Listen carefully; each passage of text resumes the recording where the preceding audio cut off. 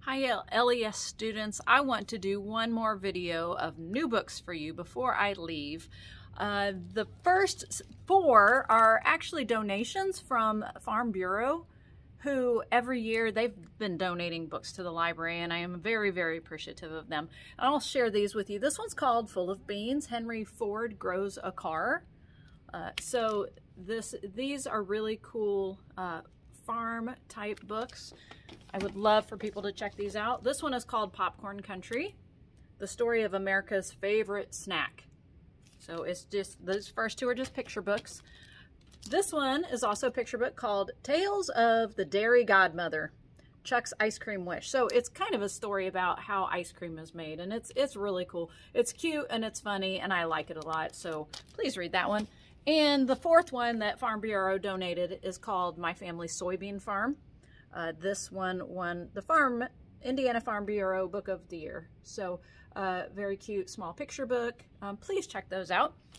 Okay, five more books I have. The Greatest in the World. This one is by Ben Clanton, who wrote the Narwhal and Jelly books that everyone loves. He wrote, this is a sequel to the other Rot books. This potato is called Rot.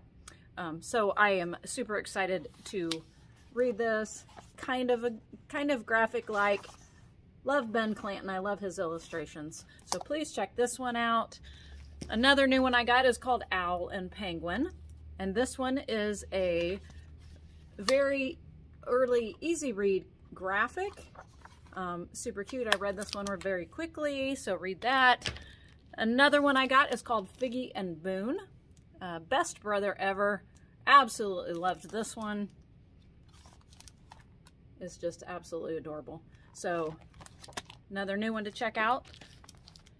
A new graphic I got called The Big Adventures of Baby Mouse, Once Upon a Messy Whisker.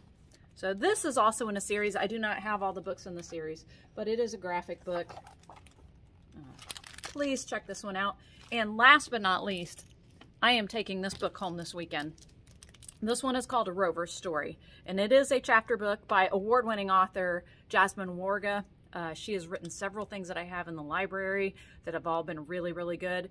And there is a 5th grade teacher in Michigan who I follow his reviews. I trust his reviews. He has chosen this one. This is his pick for the Newbery for next year. And I read just the very beginning of this, and it sounds like it's going to be amazing. So be looking for a video review of this book. Hopefully I can read this over the weekend and let you know about it early next week. So, new books, check them out.